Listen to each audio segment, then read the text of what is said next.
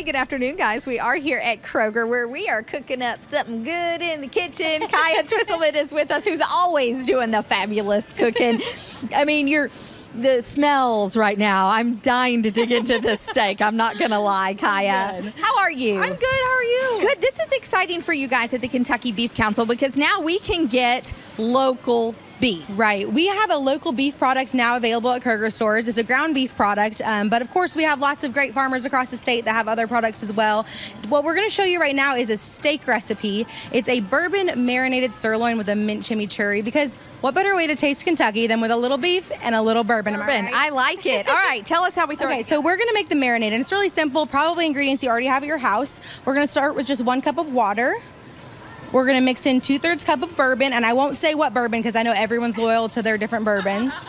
We've got a little bit of Worcestershire sauce, which is an incredible flavor to pair with beef, and then some soy sauce as well.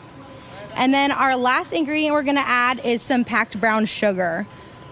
Okay. And now we're going to mix this together.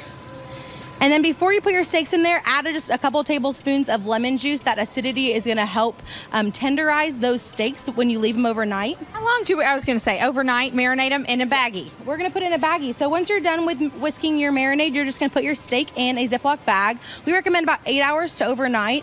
It's going to infuse all those delicious flavors. It's going to help tenderize that steak. So when you take it out the next day, it's ready to pop on the grill and rock and roll. Okay, should we take our marinade out 1 hour before we put it on the grill? Is that true? So some people say, take it out and let it rest for 30 minutes. Honestly, it's not necessary. And I know my brother, he's wrong.